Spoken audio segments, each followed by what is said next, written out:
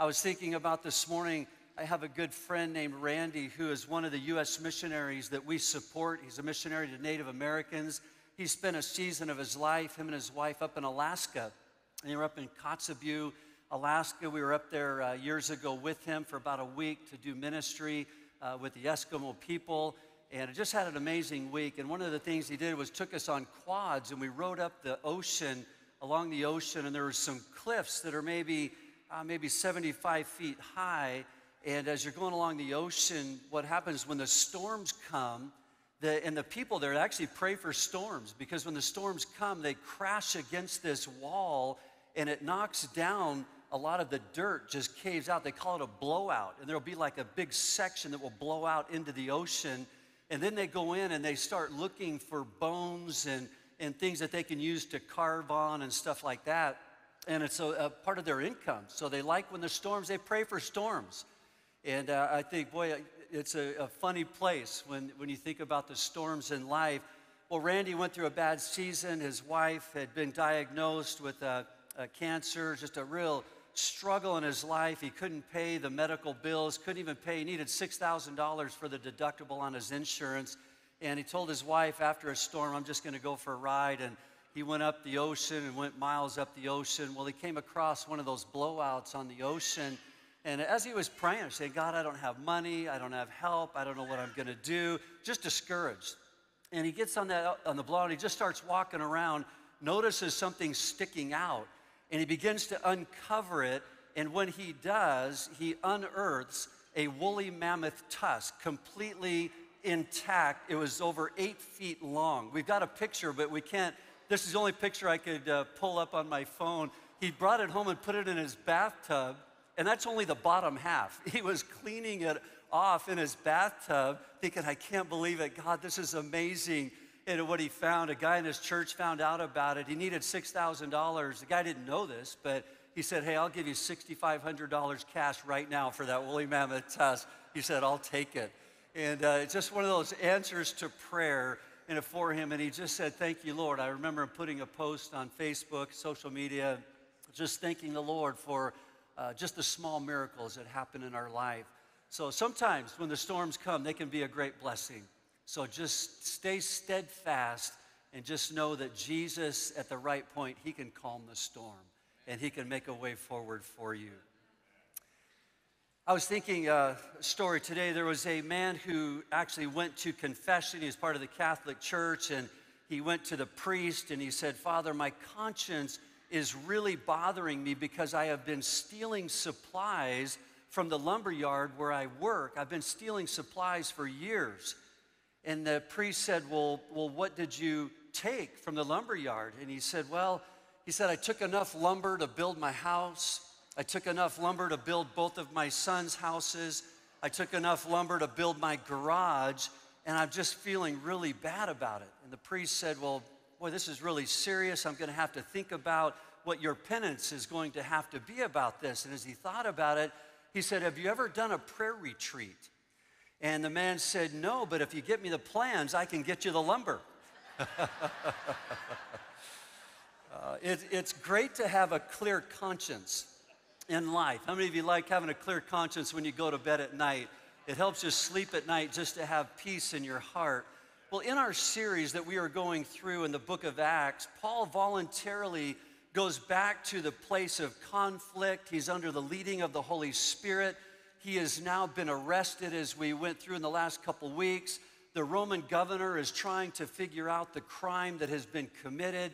So he decides to have Paul appear before the Jewish Supreme Court, basically the Sanhedrin, so that they might tell the Roman commander what the charges are and why is this man guilty and why should he be punished. So we pick up our study in the book of Acts in chapter 22 and verse 30. It says, on the next day, desiring to know the real reason why he was being accused by the Jews, he unbound him and commanded the chief priests and all the council to meet. And he brought Paul down and set him before them. In chapter 23 and verse 1, looking intently at the council, Paul said, brothers, I have lived my life before God in all good conscience up to this day. Paul is looking intently at the council. He is staring at them with a great confidence. And that is the advantage of a good conscience. There is a confidence in a person's life when they know that they are right before God. We were at a men's retreat this weekend with about 40 of our guys. Any guys here this morning? You're at the man camp this weekend. Had a great time. Lord did some great things up in Prescott at the camp. And one of the guys came up to me, not from here, but another church, and he said, Leigh, would you pray for me? He goes, I just can't get rid of the shame that I feel of my past. And I just told him, hey, God can deliver you of that. He can heal your conscience. And we started having a talk about that in our conversation. It's something that it's nice to be right before God. But Paul begins his defense with these by saying the word brothers. And if you think about that, at one time, Paul was serving with them. These are the men that he was one of them. He studied with them. He knew them. He was with them. He wasn't an unfamiliar face. He was somebody that knew these guys. And it's not the only time in Scripture that Paul talks about conscience. It appears many times in the New Testament, and that's what I want to share with you this morning, my message of living with a good conscience. In Acts chapter 24 and verse 16, he says, so I always take pains to have a clear conscience toward both God and man. In 1 Corinthians 4:4, Paul said, my conscience is clear. Again, in 2 Timothy chapter 1 and verse 3, he said, I serve God with a clear conscience. We live in a day today when secular counselors and psychologists are really less concerned with understanding the conscience than they are with attempting to silence it. Some say that, hey, don't feel guilty. Guilt is a bad thing. It's not your fault. You should not feel bad. There are people that talk against the Bible, those who don't believe in the Bible and don't believe that it's the Word of God. The conscience, though, is a God-given, innate ability placed inside each person that helps them to sense the difference of right and wrong. Every person, including the most wicked one that you can imagine, has a conscience. It may not be functioning, but everybody is born with a conscience. Paul says it this way in Romans chapter 2. When outsiders who have never heard of God's law follow it more or less by instinct, they confirm its truth by their obedience. They show that God's law is not something alien imposed on us from without, but woven into the very fabric of our creation. There is something deep within them that echoes God's yes and no, right and wrong. Their response to God's yes and no will become public knowledge on the day God makes his final decision about every man and woman. In other words, conscience in us encourages us to do what's right, and it restrains us from doing what we believe is wrong. Conscience is not the voice of God. I think you need to also understand that. It's not the voice of God. It's not the voice of the devil. Conscience is a human faculty that judges our thoughts, our actions, and our standards by the highest standards that we perceive. When a person violates their conscience, it triggers feelings of shame or guilt or anguish, regret, anxiety, fear, and if the violation of conscience is not addressed in life, it paves the way for greater sinfulness and greater emotional confusion. You've got to deal with your conscience. You can't sleep at night when you have a guilty conscience. You can't rest. But when a person listens to their conscience, it can bring joy and peace and self-respect. It brings well-being. It brings gladness. And with all that, we must understand, though, that the conscience is not infallible. It's not perfect in every way. Paul said in 1 Corinthians chapter 4 and verse 4, my conscience is clear, but that does not make me innocent. What does he mean by that? The conscience does not always reveal right from wrong. It cannot teach you right from wrong. It can only hold you accountable to the standard that you know in your life, that you've learned or been taught and been educated that's in your life. Why was a good conscience important for Paul? Because he was making really difficult decisions in a complicated environment. He was dealing with people that were definitely not looking out for his best interest. They wanted to take his life from him. What do you think of when you think of a good conscience? What do you think of in your life when you think of conscience?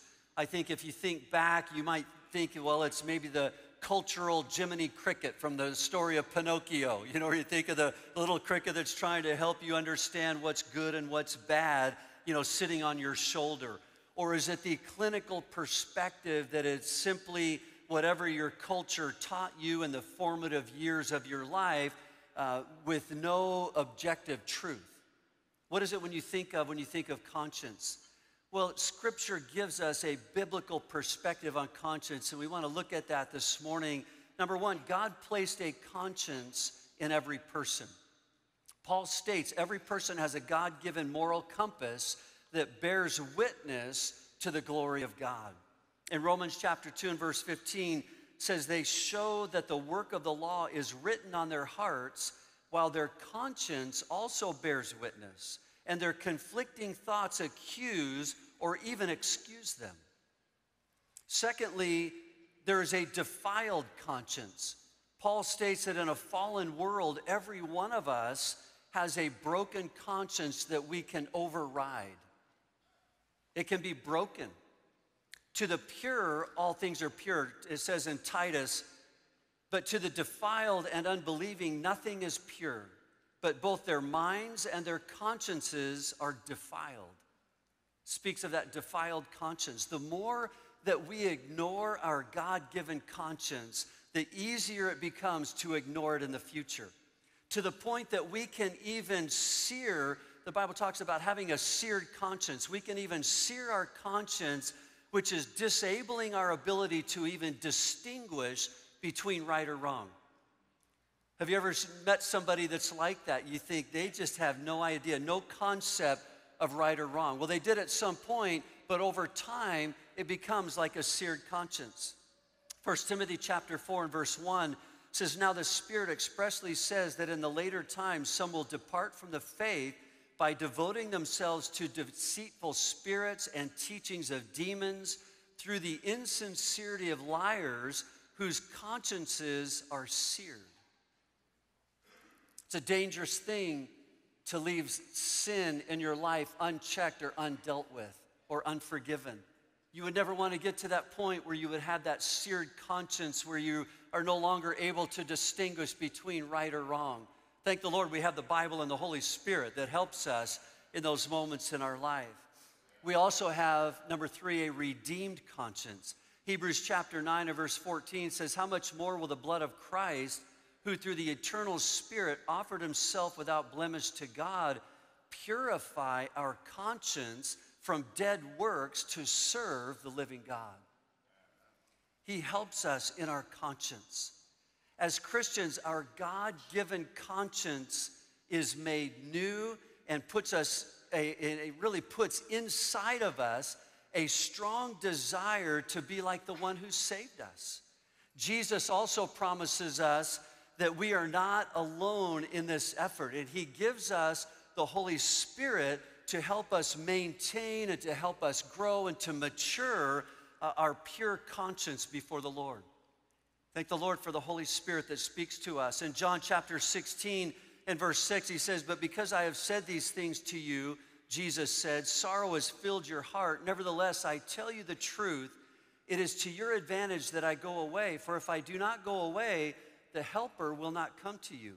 But if I go, I will send him to you. And when he comes, he will convict the world concerning sin and righteousness and judgment. We have the Holy Spirit today to help us. And he didn't say that at some point I'll take the Holy Spirit away from you and it's not just while the apostles were on the earth. He sent the Holy Spirit until he comes again. He has not returned again, but the Holy Spirit is still here to help us, empower us, convict us, help us when we're getting off track a little bit, to guide us back into, help us with our conscience at times that we need that in our life. Heard the story of a shoplifter that wrote to a department store saying, I've become a Christian and I can't sleep at night because I feel so guilty about the money that I stole from you. So here's $100 that I owe you. He signed his name and then he added a little P.S. If I still can't sleep, I'll send you the rest of it. As believers, we don't have the proverbial Jiminy Cricket on our shoulder or the cartoon angel on our shoulder for our conscience. We have the Holy Spirit who leads us into the fullness of maturity of having the character of Jesus. We are becoming like Christ all the time, and the Holy Spirit helps us. We also have the Word of God that reveals the truth and challenges us in areas that we need to build up our character. So how do you clear a guilty conscience? As believers, I think it's pretty clear. We'll talk about that in a moment, what needs to be done in our life. But for one American, it meant repaying his debts by returning 9 cents to the U.S. Treasury. For another, it meant sending the government $155,000. In fact, for more than 200 years, you may not know this, the federal treasury has had a place for those with a guilty conscience to send cash and perhaps absolve them of their sins, and it's known as the Conscience Fund. It still exists today in our federal government, the Conscience Fund. Some people are surprised to learn about the fund, but Ryan Hanna, one of the fund's managers, told Business Insider that people have donated because they've stolen supplies while in the military, they've withheld payments to the IRS, or just found cash lying in the street, all because the thought of keeping someone else's money has burned a hole in their conscience. They just can't live with themselves. And it began in 1811. People send donations anonymously by sending in money, money orders, cashier's checks, some even just stuff cash.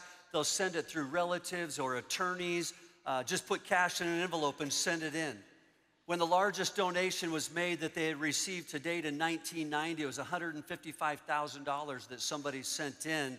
And the Treasury, of course, accepts the money without question. The past years, in fact, the fund is said to have as much as $5.7 million of people with a guilty conscience that are sending their money into the government, trying to find a way to find peace in their conscience.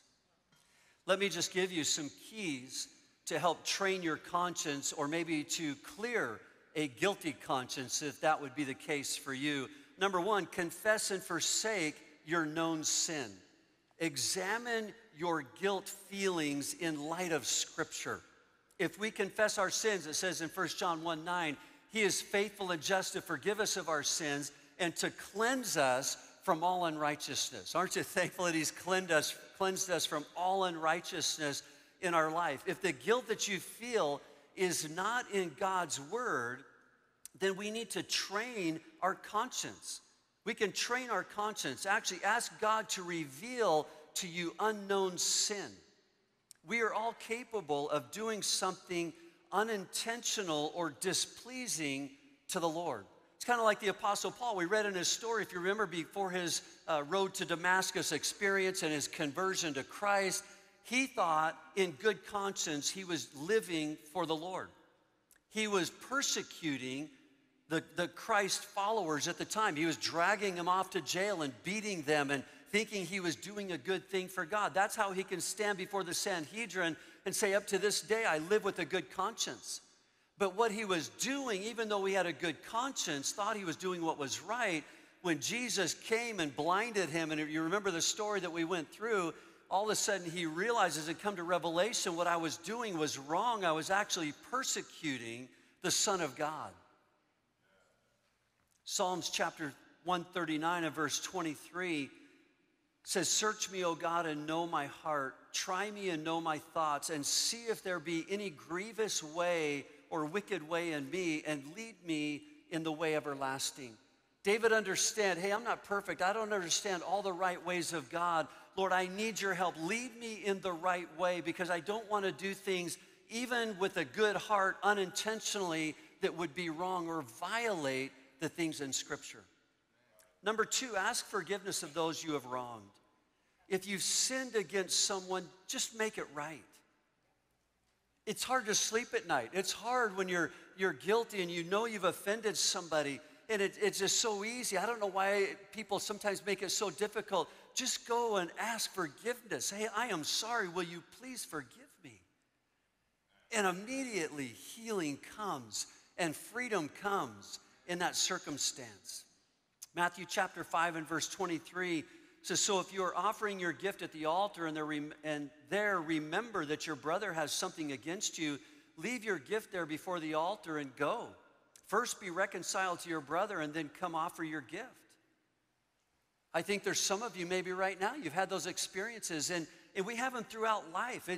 There's going to be times that we're going to do something thinking, I don't know why I did that. I don't know why I said that. Would you please forgive me for saying that or doing that? It just happens all the time. In fact, you may be thinking of something right now, of a circumstance.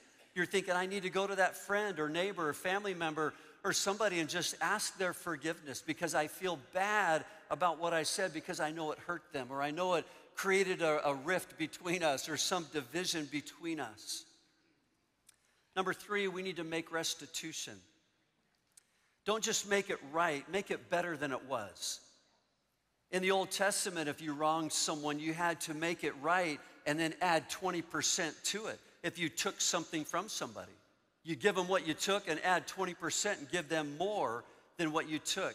Genuine repentance wants to make things right. And you're willing to do whatever it takes to make it right. If you tell someone a lie, go and make it right. There was a man named Alfred Nobel who was born in the early 1800s. He was the man who invented dynamite. And he sold it to several nations who used it not for the reason that it was created, but they used it to kill a lot of people. And it really bothered Alfred, and he had a really guilty conscience because of the lives that were lost, and he felt responsible for those people that had lost his life. It bothered his conscience. He felt very guilty about it. Well, one day Alfred woke up in the morning, and he was in his 60s at the time. It was in the late 1800s, and he did what he did most days. He got up and got the newspaper, sat at the kitchen table, and he's reading the newspaper. And when he got to the obituaries, to his surprise, he read his own name in the obituaries. I mean, it's a bad day if you read your own name in the obituaries.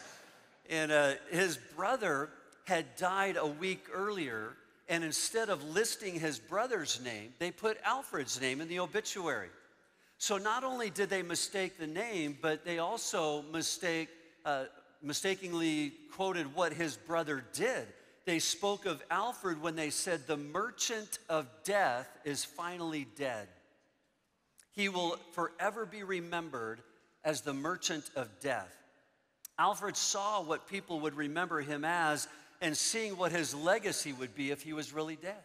Not only did he have a bad conscience, now he's got this legacy that he thinks is going to haunt him the rest of his life. So from that moment he decided to do something about his guilty conscience, and he changed his legacy. In the last 10 years of his life, he put all of the money that he made from selling dynamite into a trust fund, and he said, I want to be remembered as a man who brought peace and not destruction. I am going to name this trust fund after my last name, which is Noble, and I'm going to give every person who does something to promote peace on our planet the Nobel Peace Prize award.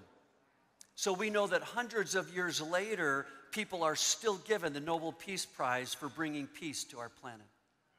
He dealt with his guilty conscience and changed his legacy. And he later said every man ought to have a chance to correct his obituary in midstream and write a new one.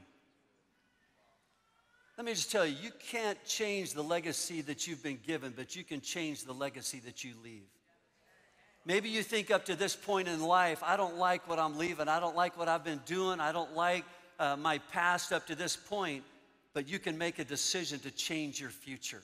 You can make a determination to say, I'm not going to live and give in to what my life has been up to this point. I'm not going to be marked or remembered because of my life up to this day. I'm going to be remembered for what I'm going to do from this day forward and going on in Christ. Number 4, don't procrastinate. Don't procrastinate in clearing your wounded conscience. It's harder the longer that you wait. It's harder to ask forgiveness. It's harder to give. It's harder to speak to those people that we've offended. And I'm going to tell you, your conscience will not clear over time unless it gets to a point that it becomes seared. If you don't do what it's right, it can generate feelings of anxiety and depression. It can even cause physical and emotional problems in your life. Number 5, educate your conscience. Don't encourage people to sin against their conscience. You need to educate. Be educated in what's right and wrong. And let me just encourage you, don't expect others to live just like you. Sometimes God speaks to you not to do something in your life. Maybe it's just a personal, there's some things that are biblical or universal sin. There's some things that are a personal sin. If God has asked you not to do something because he knows it's not going to be beneficial for your life, for you to go and do something he's asked you not to do is a personal sin. It doesn't mean it's biblical, and it doesn't mean it's a rule for everybody else to follow. Sometimes we think we know that what's wrong for us, we want to impose that on other people. And you can't do that. You're trying to make other people feel a guilty conscience for something that they're not guilty of. If that doesn't make sense to you, we find an example of that in Scripture where Paul writes to the Corinthians about the things we're free to do as Christians. And one of these was eating meat that came from the marketplace that had been previously part of the sacrifice to idols. They would bring the meat, they would offer sacrifice to the idols, and then they would take the meat back and eat the meat. And they're saying, hey, don't eat the meat that's offered to idols. But there's still the issue of conscience. Paul says it's okay to eat the meat in 1 Corinthians chapter 8 and verse 7. He said, hey, don't worry about it. But not everybody knew that at this point. Some people are still, at that time, were accustomed to idols, and when they eat the food, they think of it as having been sacrificed to the idol, and their conscience is what Paul talks about, having a weak conscience. It's untrained, or it becomes defiled. But it's a matter of conscience. If you're going to engage in something that you think is wrong, whether it's wrong or not, and your conscience is eating at you, don't do it. Just don't do it. But that doesn't always mean that you're right. It could mean that your conscience needs some better training. You need some better understanding. It could be you're feeling guilty about something that shouldn't make you feel that way. Paul helped him to recognize that, hey, it doesn't matter. The idol's nothing. The meat, nothing happens to the meat just because it was brought before a meaningless idol. Go ahead and eat the meat. There's nothing wrong with it. But some people didn't understand that. So here's the point. You can't just let your conscience be your guide. You can't let your conscience be your guide. If it isn't guided by God's truth, it can malfunction. Your conscience might be wrong. Just like a compass can be set wrong, your conscience can be wrong. When you follow these keys, these are just a few keys to it. When you follow these keys, you'll become someone who has had their conscience trained for righteousness. Through a good conscience, Paul was able to be the best version of himself in the worst of circumstances. I think likewise our best version of ourselves is as a Christ follower who is sensitive to the difference between right and wrong. 1,000 years earlier, before the time of Paul, David knew these same principles. In fact, he wrote in Psalms chapter 32, "Blessed is the one whose transgressions are forgiven and whose sins are covered." It's the same for us today. We're blessed when our sins are covered and our transgressions forgiven. David goes on to say, "Blessed is the one whose sin the Lord does not count against them, and whose spirit is no deceit." Can I just remind you, your sins have not been counted against you. If you've confessed your sin and you've experienced the faithfulness of him forgiving your sin, he's cleansed you from everything, nothing left, unrighteousness. He's forgiven you all. In fact, in another place in Scripture, he says, in fact, I've removed your transgressions from you as far as the east is from the west, and I remember them no more. I want to tell you, forget about the sin of the past because it's been forgiven. Don't continue to live in it any longer. You've been freed from it. You've been delivered. Don't pick up those bad habits. Don't pick up those sinful things in your life. Don't pick up the things that have tripped you up in life to this point. Let's walk in a complete freedom, in a clear conscience before the Lord. David said, when I kept silent, my bones wasted away through my groaning all day long. For day and night your hand was heavy on me. My strength was sapped as in the heat of summer. Then I acknowledged my sin to you and did not cover up my iniquity. I said, I will confess my transgressions to the Lord, and you forgave the guilt of my sin. Therefore, let all the faithful pray to you while you may be found. Surely the rising of the mighty waters will not reach them. You are my hiding place. You will protect me from trouble and surround me with songs of deliverance.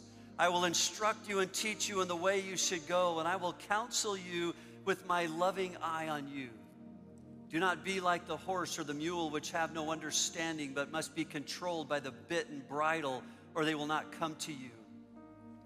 Many are the woes of the wicked, but the Lord's unfailing love surrounds the one who trusts in him. Rejoice in the Lord and be glad, you righteous. Sing, all you who are upright in heart.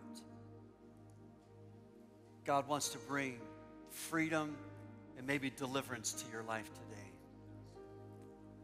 There may be some here today that you've come, you're thinking, hey, I've been living for years with a guilty conscience. I don't like it. I wrestle with sleeping at night. I feel guilty. I feel shame. I feel embarrassed. And you think, how in the world can I ever deal with that? If anybody ever knew the secrets of my life, it would be a great embarrassment. But I want to tell you, you can confess it to the Lord, and he can forgive you. He can make you clean. He can deliver you. He can set you free. He can bring you peace. He can bring you joy. He can bring you comfort. He can bring you gladness of heart that you've never known before if you only confess to him today. C.S. Lewis made this statement in one of his books: God whispers to us in our pleasures. He speaks to us in our conscience, but shouts in our pains. It is his megaphone to rouse a deaf world. Sometimes the pain we feel is a blessing of God because he uses that pain to turn us the direction that we need to be turned. But he can remove the pain from you. And I think for some of you, he wants to do that today. Would you bow your heads with me? I'd like to pray with you this morning before we go. And I just want to ask if there's somebody here today that you're tired of living with a guilty conscience. You'd like to confess your sin to the Lord and ask him to come into your heart and forgive you. I'd like to pray for you, but I'd like you just to raise your hand. Anybody that's here today, would you raise your hand and say, Leigh, pray for me. I want God to forgive me of my sin. Thank you, young man. Anybody else? Would you raise your hand? So I want to make Jesus Lord of my life today. I want my life to be completely changed in him. If you've raised your hand, even if you didn't, just pray this prayer. It's a prayer between you and the Lord. If you would just pray, Father, forgive me for my sin. Lord, I've had a guilty conscience for so long. God, would you forgive me, come into my heart, remove the guilt, remove the shame, remove the embarrassment. God, cleanse my heart and make me new today. I pray in Jesus' name.